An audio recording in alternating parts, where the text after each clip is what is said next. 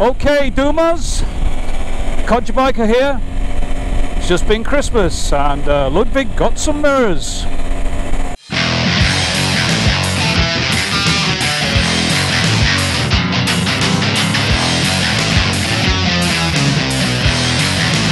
Well, hello. It's been a while. According to the date on my bike, why it needs the date I don't know. It's the 28th of December. And probably going to put this out on New Year's Day just to say Happy New Year to you all. Haven't been out for a while. Had some sort of norovirus which seems to have laid low the England cricket team at the moment too, and then that got some complications following it, so I had 2 weeks of being quite ill and lost half a stone. Just didn't feel like riding.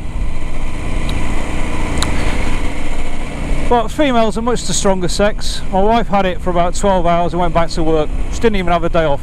Just shows you the difference. That's why I obey, she who must be obeyed. So I've got a couple of things in the pipeline over the next week or two. A couple of experiments, things to try out, which I'll probably do in January. So you might want to subscribe, hit the notification button and all that stuff. Very much appreciated. But today I'm trying out these new mirrors that, well, they're mine, I got them for Christmas, but you know, they're on Ludwig. DoubleTake Mirrors. I've seen them a lot on Itchy Boots. She's dropped her bike a few times and I've noticed that they never break. And so, you know how it is. I thought they look good. They look adventure-y. So I asked for some of those. Not cheap though. And fitted them today. Well, what have we here? It's Christmas. Literally Christmas. So for Christmas, Ludwig got some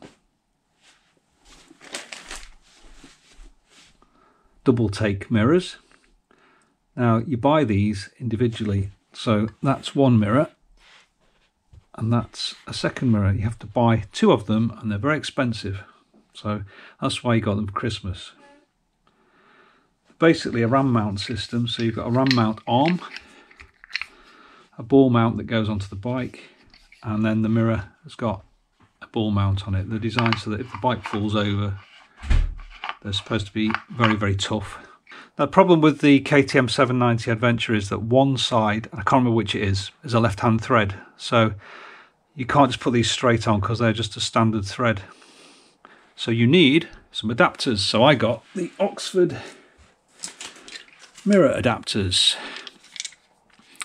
One of them is just a straightforward extension and the other one is a right-hand to left-hand thread converter. Can't remember which one it's which or which side goes which. It doesn't really matter.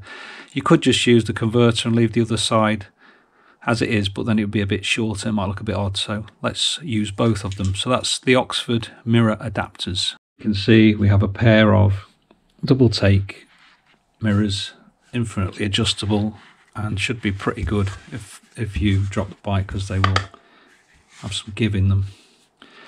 You can adjust the tightness on there so that they don't move in the wind. So the first job is to remove the old mirrors. So you undo the locking nut, which seems to be a 14mm.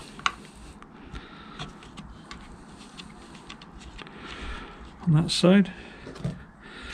Then I think that's the anti-clockwise one. Now I'm going to have to remove the screen because the screen is in the way, so that I can undo it. So I'll just remove the screen. Hang on. So if you've not removed the screen before, it's just a single T30 Torx which holds the screen on. Just undo it. It comes off so that you can get at the mirror. Left hand mirror, just loosen that nut and it's just an ordinary thread. Just undo that and repeat as per the other side.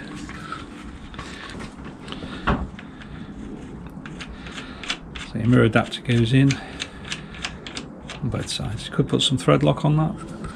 I'll probably put some blue thread lock on that at some point, but for now just for test purposes. Just loosely tighten them.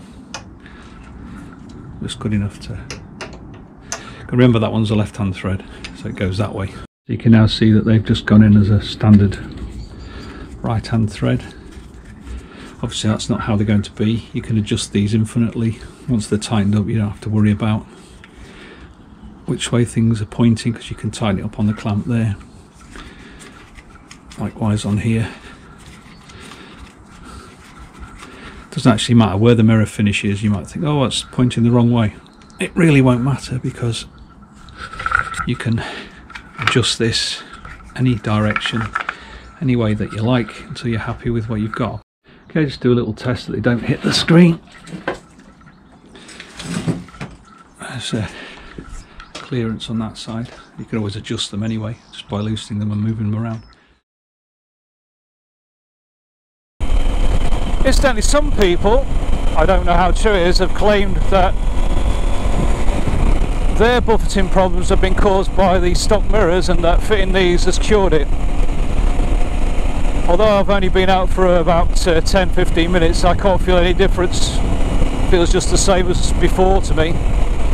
Then again, I found this Puig screen had cured most of my buffeting issues. It seems to be such a subjective thing, buffeting. So I can't say that DoubleTake mirrors have cured my buffeting.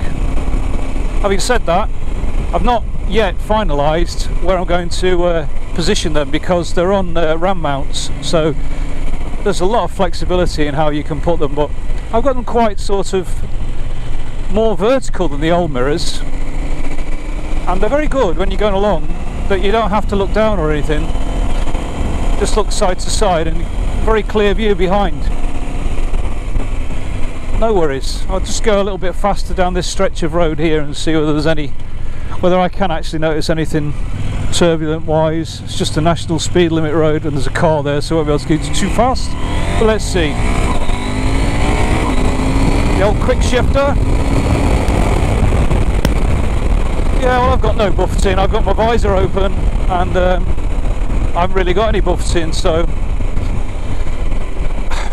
inconclusive is all I can say, really.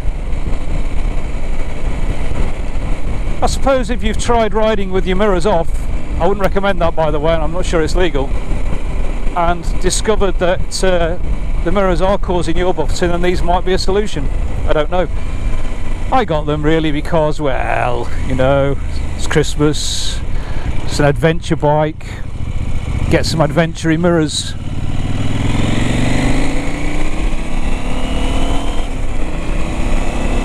They were a bit off-putting when I first sat on the bike, because they're higher up and there's quite a lot to them, but as I've been riding even for 15 minutes, I've forgotten all about them and just used them as before.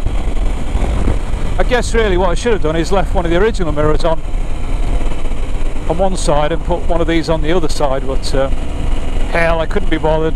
Oh, it's so nice just to be out. Look, we even got a bit of sunshine. The only thing is the roads haven't dried yet, so they're full of salt and water, but I feel so much better in myself and stronger, and sitting in that house for any longer than now was going absolutely stir crazy, so I'm really glad I got out. I do love this bike.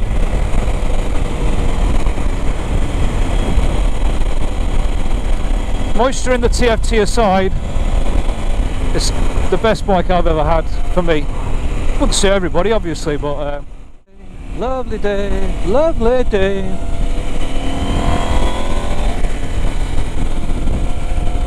Flooded fields,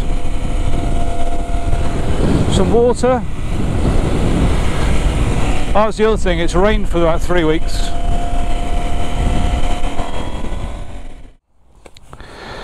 Yeah. Okay, so apart from the fingerprints where I was mounting them earlier and forgot to clean them, I'd say they're just as clear as the stock mirrors. They're fine from a visual perspective.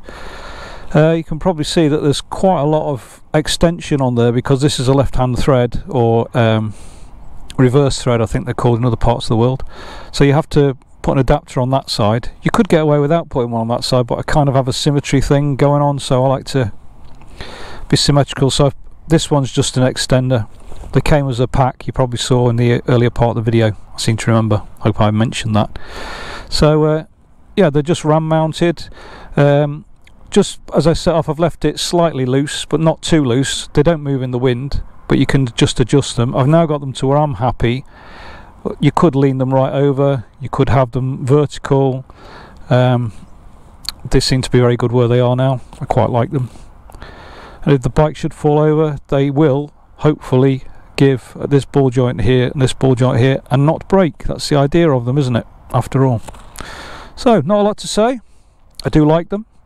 Very simple idea. Ram mount mirror, ram mount ball joint on the handlebars. Let's just hope that if the bike ever does go down, they do their job. But I'm quite satisfied with them as I'm riding around. Okay, that's it for me and my field. Codger Biker is out. Happy New Year!